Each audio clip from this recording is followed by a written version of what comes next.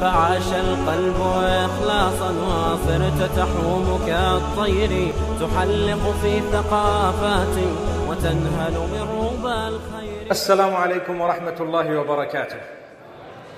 Bismillah ar-Rahman ar-Rahim. Always in the name of Allah subhanahu wa ta'ala. Alhamdulillah. Always praising Allah subhanahu wa ta'ala. Wassalatu wassalamu ala Rasulillah. Always sending blessings and salutations upon Muhammad sallallahu alayhi wa sallam. Wa ala alihi wa ashabihi ajma'een. Always upon the blessed family and all his companions and every one of us. May Allah bless every one of us and our offspring to come right up to the end of time. May Allah keep us all steadfast. Ameen. My brothers, my sisters, mashallah, we've had a very long day. And I think, subhanallah, you'd like me to close up early. Is that correct? Oh, mashallah. So I have a license to go on as I wish. Is that okay? Mashallah. I hope and I pray that we are rejuvenated, ready to listen to something very important. The hadith of the Prophet sallallahu alaihi wasallam speaks about as-siyam, meaning fasting, and describes it as junnah. Junnatun means a shield. So the fasting is a shield. A shield from what? A shield from all vice, all evil, all that which is distracting, all that which is disturbing, which is immoral, which is displeasing to the Almighty. Everything, it is a shield from that is negative. But primarily a shield from hellfire. It will protect us from the burning hell. People don't like to listen to speeches connected to the burning hellfire or the punishment of the Almighty. But fortunately or unfortunately, it is important for us to address the matter of the wrath of Allah, the anger of Allah, the punishment of Allah, and you know what? The flames of the fire of hell. My brothers and sisters, it's a matter of belief. I came across people, and I always come across people who say, do you believe that those who don't believe, do you believe that those who don't believe will go to heaven or will go to hell? And I say, the fact that they believe or don't believe is between them and their Maker. And the Maker himself has warned. So if they don't believe in the Maker, what are they worried about? Why are they worried about what I believe and I don't believe? Because people are trying to say, as Muslims, you know what? How could you believe that someone who doesn't believe at all is not going to heaven? And I normally say, well, if you don't believe at all, then what are you worried about? Because the Christians believe that the non-Christians do not have a place in heaven, and the Jews believe that the non-Jews do not have a place in heaven, and so on. It's a matter of belief. We are Muslims. Primarily, we will develop our relationship with the Almighty who made us, and we will develop our relationship with the rest of the creatures of the same Almighty. That we've been saying all along. And when we prepare in that way, we know that there is a good place that we're going to. And we know that if we don't do good, how will we receive good as a result or in return? If you are to work hard during the year, you will pass your exams. If you are not to work hard and you are to play and you are to break rules, you might even be expelled from the school, right? Is that something bad? I mean, if one school expels you because you committed a crime in the school, does it mean the school is bad? Subhanallah, when you yourself perpetrated a crime, if your child were to do something really, really bad and you were to admonish them, does it make you a bad parent? Well, subhanallah, we need to strike this balance. We believe in the hereafter and we do believe in heaven and hell. And as for the owner of heaven and hell, He is Allah. He decides, He chooses, and He will let into heaven whomsoever He wishes. He has already laid that bare in the Quran, in the Sunnah, in Revelation. And He's told us and He's warned us, and we take heed. So when we want protection from this hellfire, we need to develop ourselves. Ya ayyuhalladhina amanu ittaqullaha. So many times in the Quran, O you who believe, develop your relationship with Allah. O you who believe, be conscious of Allah. All this is included in the meaning of the term taqwallahi. Develop your relationship with Allah, be conscious of Allah, be fearful of earning the wrath of Allah subhanahu wa ta'ala. Be conscious of it. Every time be mindful of the fact that you have a maker. He made you, you're going to go back to him. This is taqwa Allah. Ya ayyuhalladhina amanu ittaqullaha. We've heard it so much, right? Ya ayyuhalladhina amanu kutiba alaykumus siyamu. What does that mean? What does that mean? Oh, you who believe, please say it. Fasting has been prescribed upon you, right? So if you look at the two verses, one is, oh you who believe, be conscious of your maker or develop a relationship with your maker. And that's the translation we used for taqwallahi. I want to develop that taqwa, right? In order to develop that taqwa, here is another verse where Allah is saying, oh you who believe, fasting has been prescribed upon you.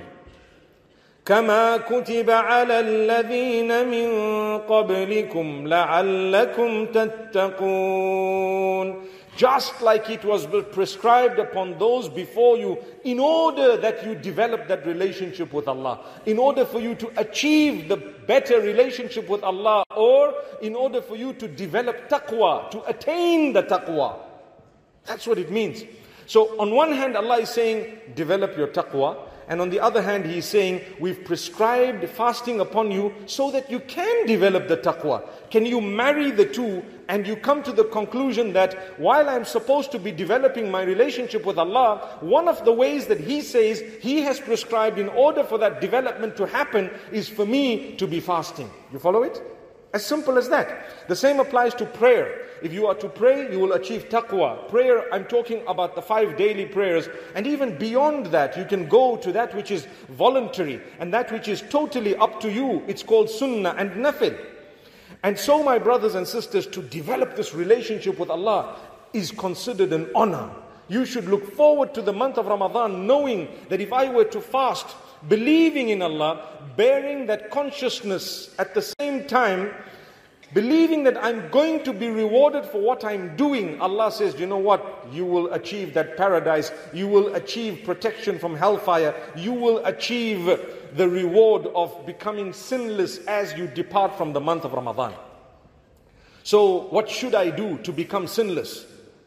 Do you know the hadith says, Man sama Ramadana imanan wa ihtisaban ghufira lahu ma taqaddama min dhanbihi. Whoever fasts the entire month properly, with conviction in Allah, expecting and hoping for a reward from Allah, all their previous sins are wiped out. Why? Because you're supposed to come out of Ramadan a changed person. You're supposed to be coming out of Ramadan having developed a beautiful, better relationship with your Maker, where you enjoy the acts of worship. Imagine you've been making long taraweeh every night. And now, the 5 salah only without the taraweeh should be a walk in the park compared to the taraweeh, right?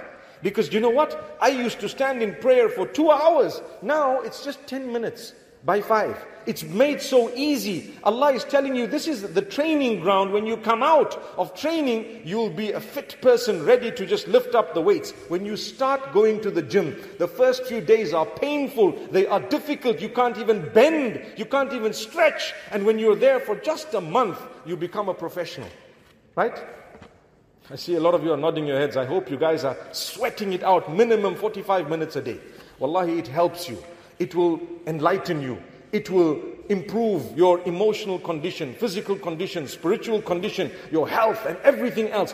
45 minutes of sweat every single day. You're going to do it? Ajib. Are you going to sweat 45 minutes every day? Some are saying, no, it's not in the Quran, it's not in the Hadith, mashallah. I didn't say I'm quoting Quran and Hadith regarding the sweating. This is my own piece of advice to you. From the Quran and Hadith, yes, it does say you need to be strong and fit and take care of your body. And remember, it's an amana entrusted to you by Allah. So you need to look after yourself. But I am telling you, it's a tip. It's a tip. When I say a tip, you know, in England, when you say this is a tip, it means it's like upside down, right? The room is a tip. I don't mean that tip. I mean, I'm giving you tips, okay? So basically, you are getting it from me to say if you want to improve your mental condition, your psychological condition, your health, your spiritual condition, your you feel so much better. You need to do something, some exercise on a daily basis. You sweat it out and see how you feel. Trust me, all of you who are feeling sad and low and down, yes, there is the dhikr of Allah, there is salah, there is ibadah. Together with that, just look after the amana that Allah has given you, this body through which you are able to worship Allah. Had you not looked after the body, you would not be able to worship Allah. Hence, the Prophet Muhammad sallallahu alaihi wasallam says, "Al-mu'minu al-qawiyyu khayrun wa ahabba ila Allah min al-mu'min al-dha'if." A strong believer is better and more loved by Allah than one who is weak. When you walk with a good posture. Don't just, hunch and by the way, I'm a mu'min, I believe in Allah. That's not what it is. You walk, take pride in the way you walk. It's an honor, mashallah. Allah gave you the body, the posture. Your back must be straight. Don't just slouch on your phone every evening and then you're wondering why your back is aching and why your spine is out of order. May Allah subhanahu wa ta'ala strengthen us all and grant us good health. Say Ameen. My brothers, my sisters, the gift of fasting is such that if we are to observe it correctly, it will improve our relationship with Allah. At the end of Ramadan, we come out and we enjoy the worship that we have been engaging in now in a smaller way. Ramadan is the month of worshipping Allah because things are for sale. Sale meaning the value of the items shoots up such that the currency that you are paying for the commodity you are receiving is actually a bargain for you. You do one good deed and it's multiplied, right? You do something and it's multiplied. The reward is multiplied 10 times, 70 times, 700 times. The charities are multiplied. It's up to Allah what He does and how much He gives you. The fasting itself is so important that Allah says, every good deed you do, I multiply it for you 10 times, 70 times, 700 times, except the fast. The fasting is mine and I will reward it according to the person. Done. Which means it could go to 7 million, depending on the sacrifice you were ready to make. However, when we fast holistically in order to make it the real shield that we are looking for from the fire of Jahannam. What is a holistic fast? Just like you are concerned about what goes into your mouth, making sure nothing's supposed to go in that would displease Allah, that would break your fast, you make sure nothing comes out of your mouth that is going to be harmful, abusive, wrong, spoil your fast, destroy your relationship with Allah and hurt people. If you're not going to watch your mouth in Ramadan, you're wasting your time having fasted. Did you hear that? If you're not going to watch your mouth in the month of Ramadan, you've wasted your time fasting. I'm not saying that, the hadith is saying it. The Prophet ﷺ says, مَنْ لَمْ يَدَعْ قَوْلَ الزُّورِ وَالْعَمَلَ بِهِ وَالْجَهْلَ فَلَيْسَ لِلَّهِ حَاجَةٌ فِي أَنْ يَدَعَ طَعَامَهُ وَشَرَابَهُ. A person who is not going to ensure that they abstain from bad mouthing, from bad words, from false witness, from that which will displease Allah in terms of what they utter from their mouth. If they are going to abstain from food and drink, in that condition they are wasting their time. Allah doesn't need the fact that they stayed away from food and drink. They wasted their time. You see? Like the Prophet ﷺ says, there are so many people who fast during the day. They've achieved nothing besides hunger and fatigue, or hunger and thirst. And there are so many people who stand at night in prayer, but they achieve nothing besides loss of sleep and fatigue. That's it. Why? Because your intention is wrong. You're not allowing it to improve you as an individual, as a person. You see? So, if you want to be saved from Jahannam, make sure that you don't abuse people, you don't oppress people. I want to tell you, it is more important to ensure that you have not harmed a fellow human being than most other sins that you could commit. You know why? If you committed adultery, terrible sin, major sin, but you seek forgiveness from Allah, He'll wipe it out. If you engaged in perhaps partaking of intoxicants that's not allowed in Islam, and you know what? You then sought the forgiveness of Allah, He will wipe it out. Do you know why? It's between you and Him. But the minute you slandered someone, there are now 3 people involved, meaning 3 parties involved. Who? You and Allah, and there is another guy, or another person. Allah is Ghafoor, Rahim, most merciful, most forgiving. That person is not most forgiving, most merciful. By right, if you want to be forgiven for something you did wrong against someone else, you are going to have to put your tail between your legs and go to them and say, you know what? Meaning put your ego away, your pride needs to go aside. Say, listen my brother, I'm really sorry for what I said about you. I was totally wrong, totally unjustified, and that's it. Please forgive me. He might say yes, he might say no. You tried. It's your right to say yes and no. If someone's been harming you for 10 years and they come to you and say, brother, I'm sorry, you know what, I did wrong. Forgive me. It's up to you. You can say, okay, forgive you. Allah encourages you to forgive. Allah tells you and I, just forgive the people. Just forgive them. You know what? Let it go. Release it. Allah will release you from the clutches of hellfire. Learn to forgive. Learn to embrace. And you know what? Forgiveness, mostly we are taught to forgive. But we are never taught to forget. People say forgive and forget. No. In Islam, the forget part of it is not necessary. If you've forgiven from your heart, one of two things.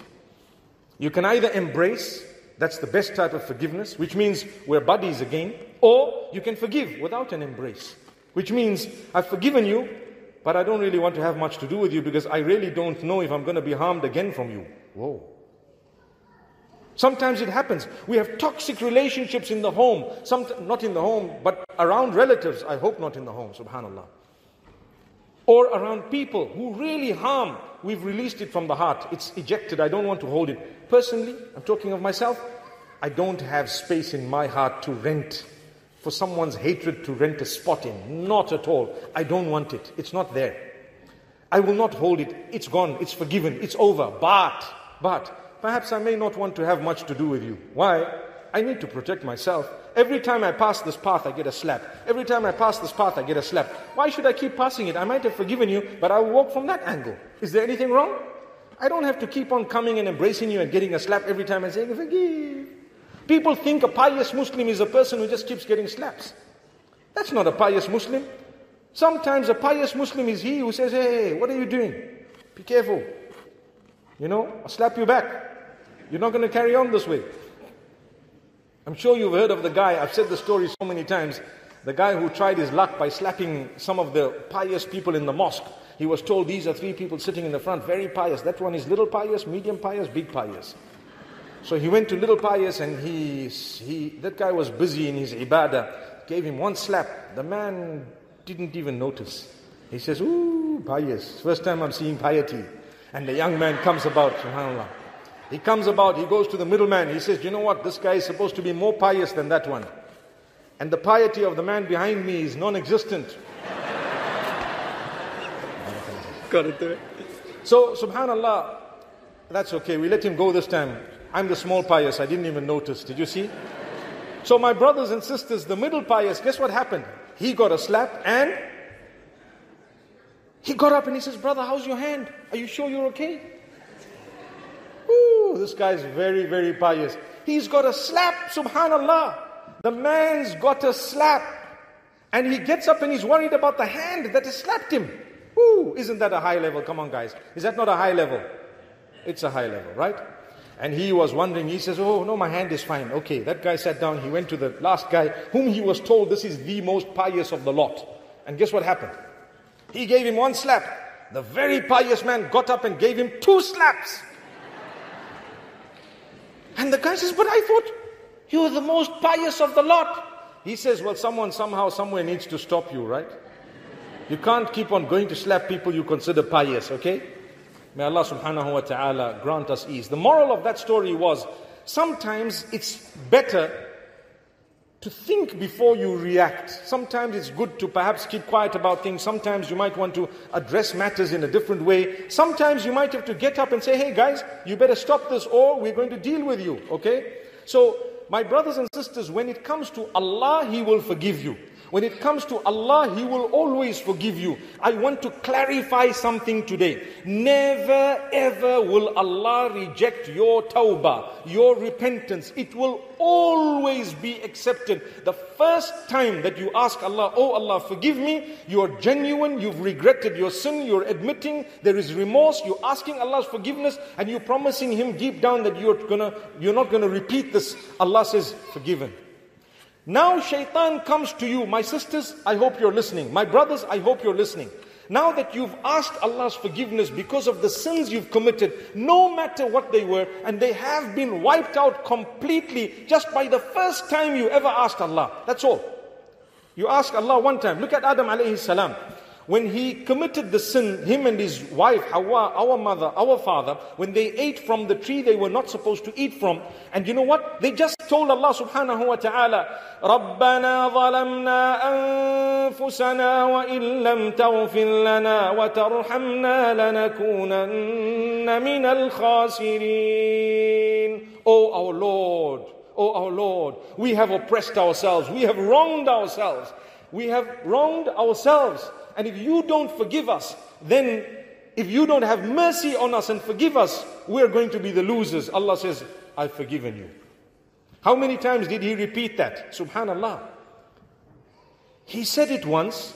He sought the forgiveness of Allah. Allah forgave him.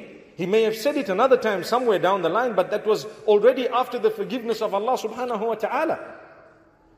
So, when you seek forgiveness, Allah forgives you without a doubt. For as long as you admit regret, you ask Him for the forgiveness and you promise not to do it again. Those are the 4 simple conditions, okay? Now shaitan comes to you and tries to tell you, no, you weren't forgiven. You got to say it again. So now a week later, 2 days later, you're repeating it. My brothers and sisters, it's healthy to repeat repentance because it elevates your status and makes you conscious of your weakness and the power of Allah. So it's healthy to repeat it, but you're not repeating it because you're doubting Allah's mercy. Let's get that straight. You're repeating it because you love Allah and you just are so sad about what you did. But don't let shaitan creep in and try and make you feel that no, Allah rejected you. So Allah's mercy doesn't encompass the particular sin you committed. The minute you begin to think that, you have already fallen back into the trap of the devil. Because Allah tells you, oh my worshippers who have transgressed against me, never ever lose hope. In my mercy, I will forgive all of your sins. I am indeed the most forgiving and the most merciful. That's what Allah says. So when Allah is saying, my mercy encompasses everything, and the devil is telling you, no, it encompasses everything except the sin you committed, then you're falling for the devil and you haven't understood who your maker is. You haven't understood how the most merciful is and who He is and the power of His and the mercy that He has informed us about. When Allah wanted to call Himself, He says, Bismillah ar-Rahman ar-Rahim. In the name of Allah, the most forgiving, the most merciful. He could have chosen anything else. Whenever we describe Allah, He's always talking about His mercy. Ramadan, what is it called? It's called the month of mercy, isn't it? The month of mercy, right? It's called the month of mercy, the month of the Quran, the month of forgiveness, the month of the forgiveness of Allah subhanahu wa ta'ala, and the month of freedom from hellfire. That's what we're talking about. So you never lose hope in the mercy of Allah. But the problem is, when you've wronged someone else, that person is not merciful as Allah. Subhanallah. This is why we say, watch your mouth. It's more dangerous. You're going to pay for that more than anything else. Because the hadith speaks about a bankrupt person. The companions were asked, do you know who is a bankrupt person? So they said, well, a bankrupt person according to us is the one who has no dirham and dinar, right? In our language we say pounds and dollars, right? Soon it might be Bitcoin, by the way. Again, okay? So it could be, whatever it is, the currency. That's what we look at, materialism.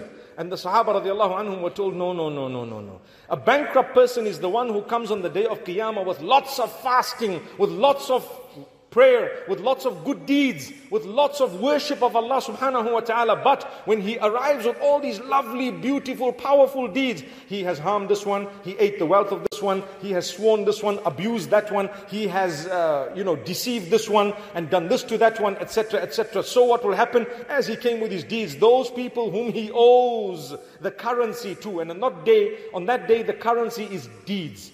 You give your deeds away. So some deeds will go here, some deeds will go there, some deeds will go to that one, some deeds will go to this one, until the pile begins to diminish. And when the pile is totally over, and there's still a queue of people asking for their rights, because why? You didn't control your mouth. You didn't manage your character and conduct. So what happened? You lost out. Your good deeds all went away. No more good deeds to pay. You start taking the bad deeds of the other people. Why? As a payment for the bad deed you did. I did one bad to you, I got no way to recompense. Allah says, okay, take one of his bads and put them on you. May Allah not do that to us. So what will happen? The person ends up going into hellfire because they wronged fellow human beings. That's why we say, you want to go to heaven? 2 big qualities you're going to need. Develop your relationship with Allah, and watch out how you treat the rest of the creatures of the same Allah. How He created you, He created them. What makes you a big deal? Subhanallah. Today on the globe we are lacking character and conduct. People don't greet. They don't smile. They don't look. They don't even acknowledge. We walk past Muslimin, subhanallah. Even if they're not Muslim, at least we're supposed to have a good expression on our faces. But it's like all doom and gloom. We're walking like, subhanallah, it reminds me of the little acorn, the story of the acorn. May Allah subhanahu wa ta'ala forgive us. Become conscious of your character. And it begins at home. It starts at home. When Allah created you, He chose for you the parents that were meant to be your own. And those who delivered you, your mothers, were chosen by Allah, not by you, as a test. No matter how good or bad your parents are, they will remain your parents. Even if they're transgressing with the biggest transgressions, they are still your biological parents. You have a right to fulfill unto them. My brothers and sisters, watch how you address your parents. Watch how you speak to your mothers and fathers. And my beloved mothers and fathers, watch how you treat your children. I want to pause and say something very strong. Children actually belong to Allah, not to us. Ask those who don't have. Who do they cry to for children? Allah. Why? Oh, Allah bless me. Because Allah has. If Allah wants, He will give you. Allah says some we don't give any children to because we know it's better for them. They don't know. We know. So we don't give it to them. Be happy. Some we only give boys because we know we won't give girls to them. It's better for them only to have boys. Some we give them only girls because we know that they shouldn't be having boys for whatever reason. Allah knows. Some we give both. Some we delay. Some we give very quickly. Allah knows what's best for you. But everyone complains. Who is there to thank Allah? The one who has boys say, oh Allah, you only gave me boys.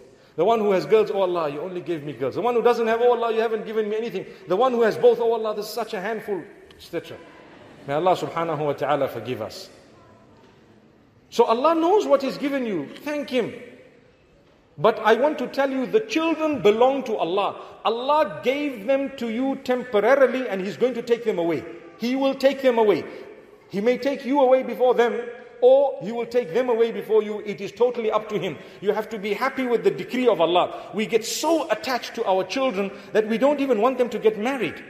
I know of people who are so attached to their sisters or brothers that they don't even want to agree for them to marry someone because they are too scared and they don't even want to let go. And when the person is married, they don't release them totally and give them their independence. Yet we were independent at the age of 23. This young lady is 30 and you haven't given her a little bit of her own mind and letting her make her decisions. It's a sickness, it's a weakness. What you have to do, Allah gave you the children in order to test you. Are you going to do what we want you to do? Or are you going to do what you want to do against what we want to do? For example, your child wants to marry. Ask yourself a question. This is why I bring it up. We get it every single day, without fail. For the last 10 years, every single day, we get marital issues on a daily basis. Child wants to marry. The parents need to ask themselves, obviously, if both the boy and the girl would like it to happen, does Allah allow it? If the answer is yes, tell yourself, who am I to disallow what Allah has allowed? Thank you. Did you hear that? But no, we say, no, the brother's too black, I promise you, I've heard that. Black. Bilal ibn Rabah was from Jannah. He was the darkest of the lot. And the Prophet ﷺ came back and said, oh Bilal, I went up to Mi'raj. And guess what? I heard your footsteps there. He didn't look at the fairest of the lot and say, hang on, who's fair in complexion? Yeah, yours. Your footsteps in Jannah. No way. It had nothing to do with color. You slice here, you slice there, you slice anywhere, the blood is red, my brothers and sisters. Racism has no space in Islam, not at all. If you do not respect a person simply because their complexion is less than yours, I promise you, you're doomed. You're doomed. My brothers and sisters, you want paradise, understand, an-nasu sawasi. People are equal. That's what Allah says. The day you get to Allah and He gives you your book of records in your right hand, you can then say, I did well. For now, no one knows where they're going. Who knows? Subhanallah. I promise you, the reason why I'm passionate about this, I travel through Africa and I witness some of the best Muslims I've seen in my life happen to be in the darkest corners of Africa. And I tell myself, if only those who are fair in complexion knew, subhanallah, they would think, perhaps Jannah is going to be full before we get there. But the good news is Jannah is so broad, inshallah it'll cater for every one of us. Amen. My brothers and sisters, treating fellow human beings with respect, your own children, telling yourself, if Allah has allowed something, who am I to disallow it? That is a question that would result in your entry into paradise. Yes, if there's something wrong, if there are drugs involved, bad habits involved, etc., then you can address the matter and say, look, the reason why I'm not too happy with this is because here we have someone whose reputation is not grand at all, and wait to clarify it. I verify it. Find out more about it. Be a little bit more concerned about these things. Don't just say, no, I can't. Because what's my family going to say? Every day we're teaching people this. What's my family going to say? Forget about your family. What's Allah going to say? Allah will take that child away before you, man, and you didn't even fulfill the right of the child. I know of families who've kept their daughters unmarried intentionally because the girl has a good salary that's going straight to the father, and the father is so scared that perhaps that salary might be lost and we're going to lose money. Just keep her alone and single, and you punish your own child because you're worried about money being lost. A'udhu billah. Where do you want to go, heaven or elsewhere? Don't pretend like you don't know what elsewhere means. Yes. How could you do that? How on earth can you treat your child like she or he is just your ownership and that's it? It's the ownership of Allah. When someone passes away, what do we say? Inna lillahi. We all belong to Allah. Wa inna ilayhi raji'un. We're all going to go back to Allah. That's what we say. Why do you lie? To you, we all belong to Allah. No, but my children belong to me. Come on. Treat your children with respect. We're living in an age where the globe has become a little village. Forget about where you come from ethnically, far back in the day, wherever you were. If the children were born, raised, they went to the same schools, they went to the same universities, they are of a similar upbringing, no matter what their color or background or original nationality might have been. They are of a similar upbringing. People say, no, they're not, Pakistani enough. Sorry to give that example, but it's happening. It's happening. And not just Pakistani, but any other. It's not fair. Do you really think you're going to come on the day of Qiyamah and when Allah asks you, why didn't you let this happen? You're going to say, they weren't Pakistani. Yes. Some people, I'm actually pressing a red button. You might not like me for it, but we're doing this. And your child is busy committing zina on a daily basis. Because why? You're just blocking it. That's it. I'm not trying to justify their sin. But I'm saying you do have a role to play. And you do carry a share of the burden. Without a doubt. Every time you make halal easy, you've protected people from haram. And every time you've made halal difficult, you've encouraged people to engage in haram and facilitated it for them. Remember this. What type of paradise do you want? What's Ramadan going to help you? Zero. Nothing. You won't get any help, no benefit, because your heart is dirty. You are too proud. Your ego has obstructed the acceptance of your fast. You might have fulfilled the farad, but you did not achieve the broader benefit of the month of Ramadan. You needed to have cleaned your heart. That's all. Consider yourself one weak slave of Allah, just like everyone else. Perhaps they are stronger than you. Where's this arrogance and pride? It's from shaitan. That's why the hadith says, لا يدخل الجنة من كان في قلبه مثقال حبة من خردل من كبر. He will never enter paradise in whose heart is a mustard seed's weight worth of pride. Your ego, your arrogance. How much of it? Mustard seed's weight worth of pride. What does the hadith say? No paradise. Ouch. Ouch. Ouch. I have a lot of work to do. I have to work on myself more than what I am. And I think the same applies to every single one of us. Without a single exception, we can do better. We can. I want you to pause for a moment. And I want to show you how bad the issue is. Think to yourself, weren't you trained to think from childhood that, you know what? Those people are not as good as us. Whether it's another tribe, whether it's people from another city, whether it's people from the north of your own city, whether it's people from the other side of the river, whether it's people from another continent or another race. Weren't you taught to feel, whether it was direct or indirect is another thing. Weren't you taught to feel that, you know what? Those guys, not good. Those people, watch out for them. They're very wild. Those people, they deceive a lot. So who's the good ones? Just us. That's it. Just us. We're the good ones. How could you ever think of getting married to those people? You know, they're from the other side of the river. No wonder why our rivers are drying up. Subhanallah. May Allah forgive us. My brothers, my sisters, chop it. Cut it out. Become a mu'min. Believe in Allah. Surrender to Allah. Allah warns you and tells you that don't do this, but we're doing it. And you know who's doing it? Those who make 6 salah a day are doing this. They don't only read the 5, they get up for tahajjud, but they are as racist as you can find.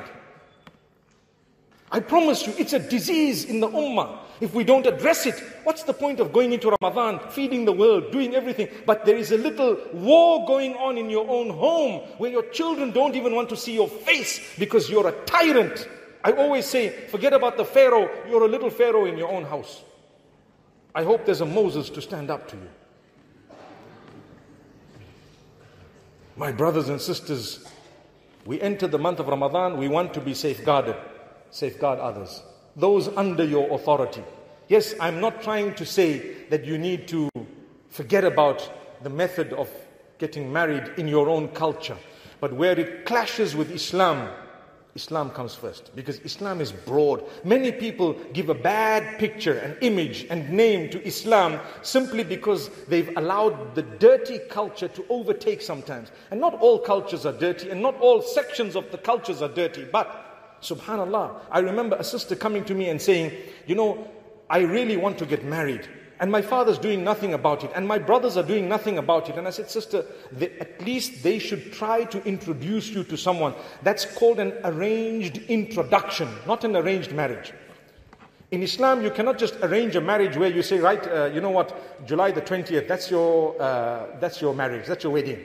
Hey, wow, my wedding, to who? You'll find out on the 19th, okay? That's not allowed in Islam, not at all. That is not Islam, that's prohibited actually, no way. But you're allowed to arrange an introduction. That's what we may do. And that's what we can do and should do actually. Arrange an introduction. So I've introduced you, and you may agree or not agree within a short space of time. You may want to meet a second and a third time.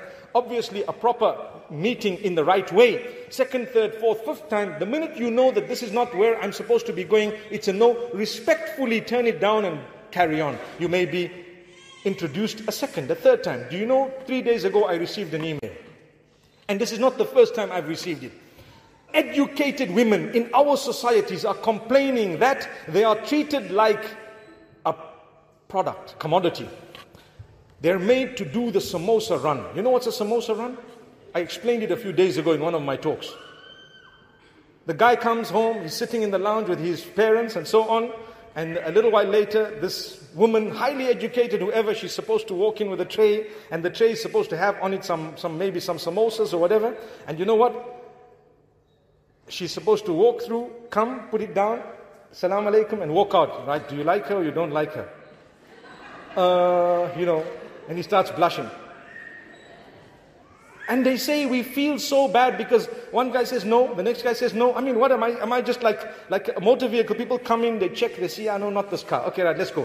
That's so insulting to your kids. May Allah protect us. May Allah forgive us. No wonder why some of those samosas have so much chili in them. They really want to give the message to you and to everyone else. May Allah subhanahu wa ta'ala forgive us. My brothers and sisters, the deen of Islam is purer than that. It is better than that. It is higher than that. It gives us much more respect than that. I told you to arrange an introduction is yes, it's a sunnah. It is. You arrange the introduction, no problem. But it is also a sunnah to go out and request. You are allowed to tell your dad as a woman, oh my father, I want to marry a certain man. Can you please find out more about him? There is nothing wrong with that in Islam. But today we say, what? You can never do that. How could you? Where did you meet him? Where did you see him? Gosh, Dad, you busy watching porn every day and you worried about me. It's a reality. It's a fact. The children are suffering because of the hypocrisy of the parents. And you want Ramadan to come through and you want to be a big person. I'm fasting all day. 18-hour fast, make dua for me. Brother, you need a bigger dua about your treatment of your children. Wallahi. We're tired of this. How long is this going to continue? And how long are we going to keep telling the pious to stop it? May Allah subhanahu wa ta'ala forgive us all. Facilitate good things. Allah will facilitate your Jannah for you. Imagine you got your child married to someone they really wanted to marry. Dua comes out of their heart for you. And after you've passed away, you see the fruit of it, the result of it. The problem with us, we lack communication in the home. So the child doesn't talk to you. They're quiet because they're too scared. If I tell my dad what goes on at the uni, then you know what? I'm going to be in big trouble. My dad won't even send me there anymore. There's no communication. But you need communication. You need to guide your children. You need to know what's going on around the globe. You need to know what's happening in your environment. What's happening with the children today. The environment out there is not easy anymore. People of all faiths are worried about their children. Because why? There are drugs. There are people out there ready to abuse these children. So develop this communication with them. Keep them close to you. When they say something, don't react in a way that tomorrow they won't repeat anything again to you. But react in a nice way. Be calm. Be cool about it. And Allah will open your doors. My brothers and sisters, do you want to be saved from hellfire? Do you want the fast to really be a shield for you? Well, in that case, you need to know what the holistic fast is all about. It's not only about abstaining from food and drink and about reading Taraweeh at night and about feeding the poor only. It is about you and your entire attitude. Your whole approach to life needs to improve. You need to make sure you're a thorough Muslim who puts your maker before yourself. If your maker has let things happen, alhamdulillah. I promise you, I really rate the men who stand up for their daughters. I really rate the men who stand up for their daughters. When there is something, you say, no, she wants this, let it be. If Allah didn't disallow it, it will happen. Because people are going out to universities and colleges and to work every day. They interact with some lovely people sometimes. Better than anyone you can ever bring from back wherever you're going to bring them from. Yes. I'm not saying anyone is bad or good because we cannot judge, but I'm saying the general trend is that people are doing it wrong. You need to stand up for your own kids. You need to support them in their thinking. Many of us here, and perhaps the previous generation, when we were 20, 25, we made all the decisions on our own. But with our children, no. We enslave them up to the age of 30, 35, 40, sometimes even beyond that. It's just me who's controlling the whole life. Even the way he manages his own wife, I'm in charge. Why? I'm the father. That's wrong. May Allah subhanahu wa ta'ala grant us a deep understanding. May Allah forgive us. I want to weep when I see the problems of the age. And the reality is, Islam is looked at with the eye of skepticism as it is already. And when people come in, people revert to Islam. Do you know what we offer them?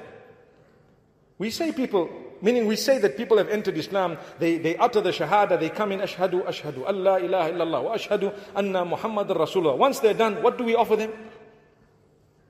Don't we say Takbir, right? Don't we say Takbir? Am I right? We're right. And after that, over. Done. That was my right. I fulfilled my duty. I did Takbir. The person who just entered the fold of Islam is the purest from all of us seated here, completely. And at that stage, we are not even prepared to entertain them if they were to come to marry our children. We would say no. Subhanallah. I've had people say, how could I allow my daughter to marry this man? He's a revert. Abu Bakr was a revert, Umar was a revert, Uthman was a revert, Ali was a revert. They were all reverts. If you existed at that time, you would have probably rejected them all. A'udhu billah. They were reverts. Open your hearts, open your minds, then you benefit from the month of Ramadan. No point in looking at revert brothers and sisters and thinking to yourself, oh, I'll feed them, I'll clothe them, I'll be happy, I'll say, mashallah, I'll go and tell people today we had 2 shahadas. What 2 shahadas? Hypocrite. Allah forgive us. They were to come to you. And I'm not saying impose, no. If both parties, your child and that particular revert, male or female, wanted this to happen, ask yourself the same question. Does Allah allow this? If Allah allows it, who am I to disallow it? أقول قولي هذا وصلى الله وسلم على نبينا محمد والسلام عليكم ورحمة الله وبركاته.